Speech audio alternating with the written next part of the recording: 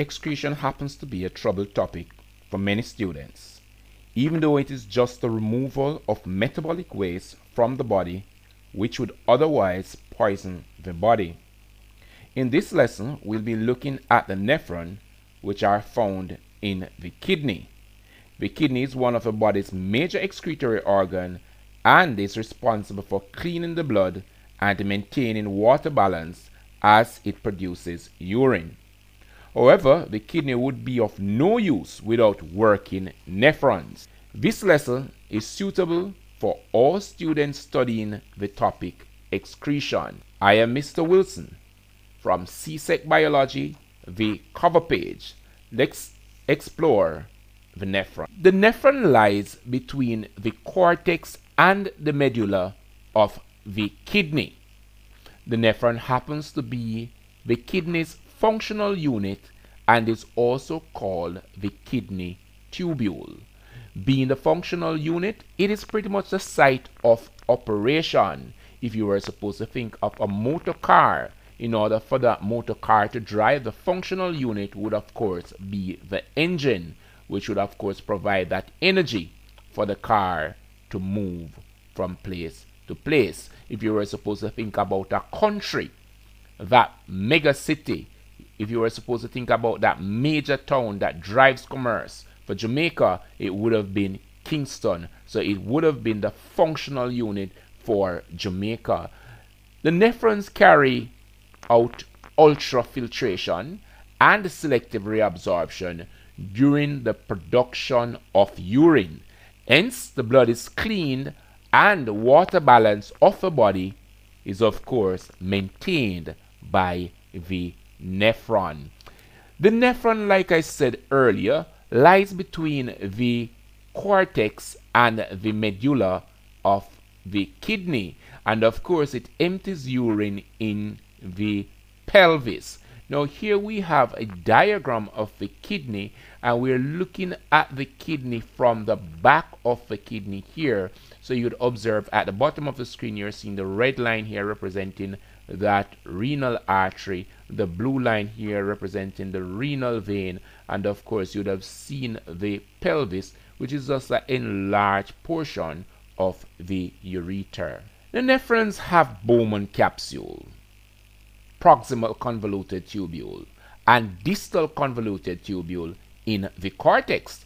The cortex has a lighter color than the medulla and is closer to the part of the kidney which is of course distal to the attachment. The medulla is closer to the attachment. So we are saying here that the cortex here is located closer to this portion of the kidney. But can you identify the Bowman's capsule, the proximal convoluted tubule, the distal convoluted tubule? How well did you do? Let's check it. Bowman's capsule, first convoluted tubule or the proximal convoluted tubule, second convoluted tubule or the distal convoluted tubule. Now, proximal convoluted tubules speak to the tubule being closest to the Bowman's capsule. Proximal convoluted tubule closer to the Bowman capsule. Distal, it's a distant away, some distant away from the Bowman capsule, which makes this the proximal convoluted tubule within proximity and distal some distant away, or first and second convoluted tubule. The nephron have loop of Henle and collecting duct in the medulla. The medulla is darker in color than, of course, is the cortex, and it is closer to the attachment on the kidney. So here the attachments are. At the bottom you have the pelvis here, and you have the blood vessels here. However, the loop of Henle and the collecting duct is of course located in the medulla. Can you identify the loop of Henle? What about the collecting duct? How well did you do? Let's check it. Loop of Henle, collecting duct. It's very important for you to know the parts of the nephron, as the parts of the nephron carry out different functions. Let's explore the parts. The diagram shows the nephron with the network of blood vessels that assist the nephron with its operation. The nephron or kidney tubules have a network of blood vessels which are wrapped around the tubule. The blood vessels along with the nephron facilitates ultrafiltration, selective reabsorption, and of course maintenance of water balance in the body. The Bowman's capsule becomes a major part of the nephron as molecules from the blood vessels in the glomerulus are forced into the Bowman capsule by ultrafiltration. These are some of the molecules that are forced across the membrane into the Bowman's capsule: amino acid, urea, glucose, salts, water, and of course hormones. Now let's look at what happens in order to get these molecules from the glomerulus into the Bowman's capsule. And you'll observe on screen that these areas are labeled.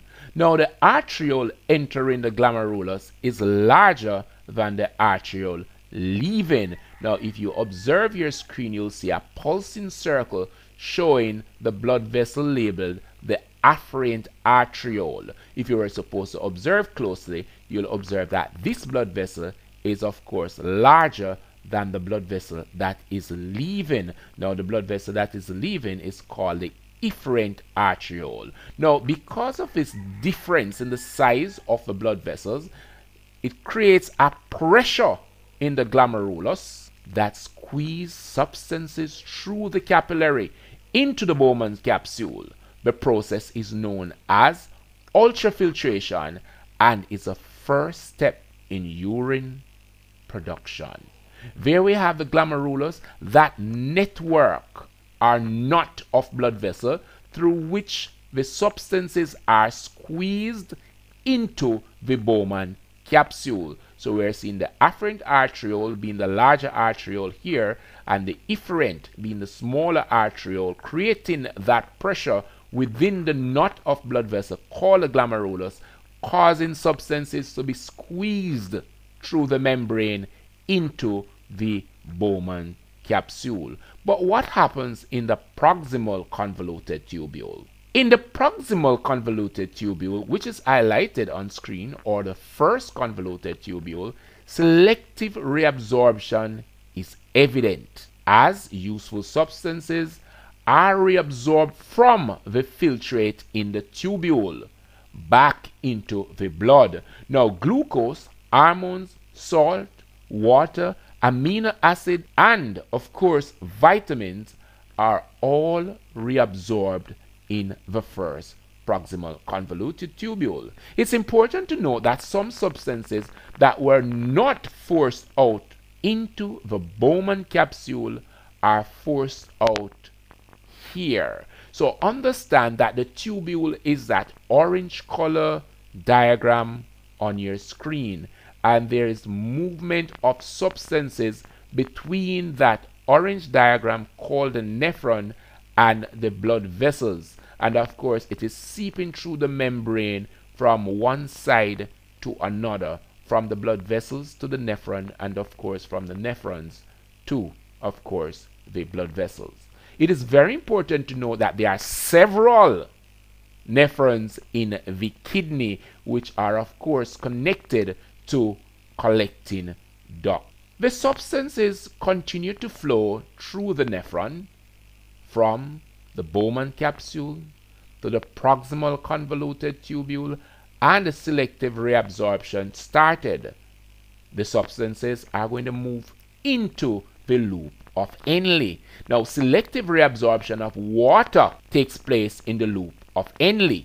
Now having been reabsorbed due to a regulatory process and selective here, which suggests that it is just the amount of water that is needed that will be reabsorbed. If it is not needed, then it will not be reabsorbed into the blood vessel. The substances will continue to move into the distal convoluted tubule, or as we call it, the second convoluted tubule. Now, selective reabsorption of salts and water takes place in the distal convoluted tubule. And of course, this is regulated by ADH, which is of course known as the antidiuretic hormone. The substances will continue having been reabsorbed, filtered, and ready to leave the body. And if you look at your screen now, you're realizing that there's an animation showing the passage of substances through the nephron, and of course passage of substances through the blood vessel to include blood. There's also a flow of urine down the collecting duct. Now, urea, salts, and excess water are collected in the collecting duct as urine and moved to the pelvis to be excreted from the body. Some reabsorption of water, if necessary, takes place in the collecting duct, which is of course driven by ADH.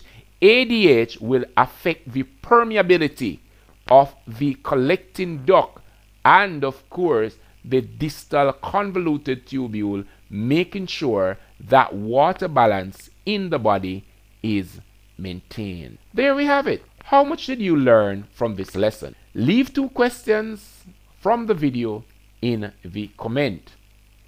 Other viewers will answer these questions, which are based on what you learned. However, you are required to answer these questions just to test how much you've retained from the lesson. What is the function of the kidney? What is the nephron? What is the function of a nephron? Name the parts of the nephron. Distinguish between ultrafiltration and selective reabsorption. Distinguish between the afferent and efferent arteriole. For 4 above, name one substance that is reabsorbed in each named part. What is the role of ADH in the nephron?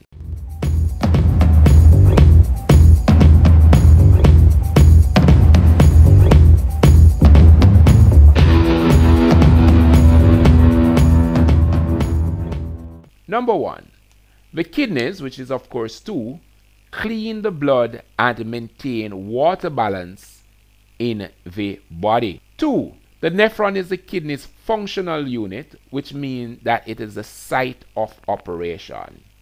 3, the nephron's function is to carry out ultrafiltration, selective reabsorption, assist with water balance in the body, and of course make urine. 4, the parts of a nephron are Bowman capsule, first convoluted tubule or proximal convoluted tubule, loop of Henle, second convoluted tubule or distal convoluted tubule, and of course collecting duct. And this shows pretty much the flow direction of filtrate within the nephron. To distinguish between ultrafiltration and selective reabsorption. Ultrafiltration is a process in which substances are forced out of the glomerulus into the Bowman capsule from the blood, while selective reabsorption is a regulatory process in which substances are taken back from the nephron and allowed to re-enter the blood. The process could also see more substances be taken from the blood back into the nephron. 6, to distinguish between the afferent and the efferent arteriole. The afferent arteriole is larger than the efferent arteriole, and it takes blood to the glomerulus, while the smaller blood vessel, the efferent arteriole, takes blood away from the glomerulus. Now you're going to revisit the video to find out the substances that are reabsorbed in 4. Be reminded that ADH affects the permeability of the membranes within the collecting duct and distal convoluted tubule, causing more water to be reabsorbed when there is added ADH and less water to be reabsorbed when, of course, there is less ADH. Thanks much for watching. This is CSEC Biology, the cover page, and you've been listening to Mr. Wilson. Please be reminded to like, share, and of course, subscribe. Check out our 3 live classes weekly on Wednesdays, Fridays, and Sunday at 5:05 p.m. and we're streaming out to Jamaica in the Caribbean.